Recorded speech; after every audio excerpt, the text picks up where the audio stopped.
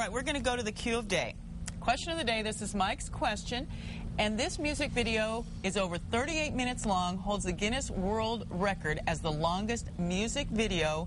We didn't get any help from anybody, did we? They didn't email you. No. But that's okay. Here's what it is. I guess it was Ghost by Michael Jackson. You said Michael Jackson. Did you get Ghost?